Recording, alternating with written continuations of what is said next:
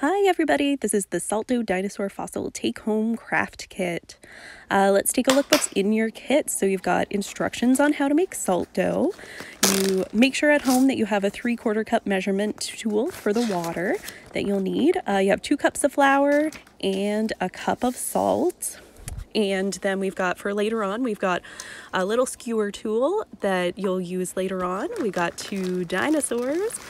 And you'll have paint and a paintbrush, which you'll also use later on.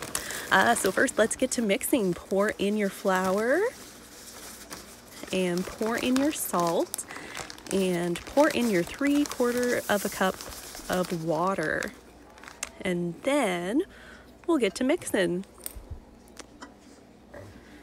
I used my hands because it's just easier that way with the salt dough. Now, if you find that it's not combining together great, just add a little extra water and just to make sure the dough fully combines all together,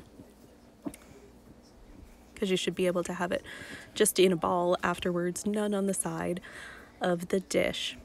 And then you can play around with your dinosaurs on it too while you're mixing. Don't forget to preheat the oven to 200 degrees. It's going to be low and slow to cook the salt dough. So now divide your dough. So I figured this out later on. Even though the recipe says 6, you can make 6 discs. I would probably try to make 8 to 10 because mine were way too thick once I made them into discs, and they took about 4 hours to bake. So yeah, make them a little bit thinner than I did. You can make them into circles. If you have cookie cutters, you can take those, make shapes out of those. Just make sure they're really as thin as you can get them, because they'll bake faster that way. So once you have your discs, you're going to take your dinosaurs and make your fossils. So you can press in with their feet to make footprint fossils, or you can put them on their sides to make their body fossils. And you just press them into the dough. And then when you pick it up, you'll have the side of the dinosaur in there.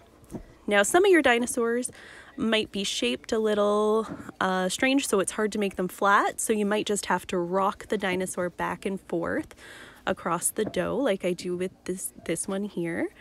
And just to make sure you get all of the parts of the Stegosaurus, which I'm doing there.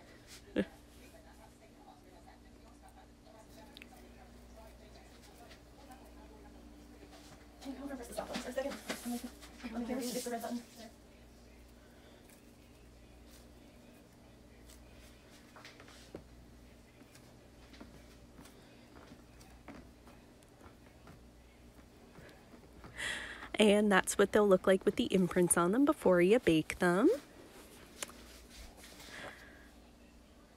So if you want, you can actually turn these into ornaments. You can use your skewer to stick a hole through. You might want to stick the skewer through further than I did to make the hole a little bit bigger so it's easier to get the string through. Now it's time to bake them. So they have to be at 200 degrees. I put mine in at first for 45 minutes because that's what the recipe suggested. And then I went and took a break and had some playtime. This is my puppy Riley.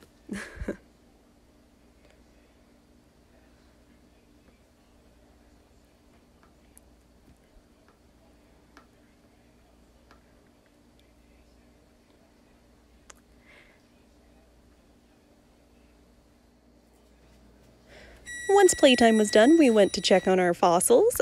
They weren't quite done. I had to put them back in for about 4 hours.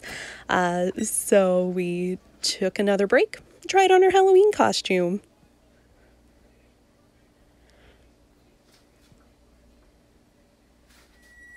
All right, so 4 hours later, they're finally ready. Once you take them out, let them cool down, and then you can start decorating them. Once they're cooled down, if they don't feel solid enough, you can put them back in the oven. So don't forget to decorate. Use lots of paint if you want to, or you can leave them as they are. These ones were Riley's favorite. Thanks for joining us. Hope you enjoyed your salt dough fossils.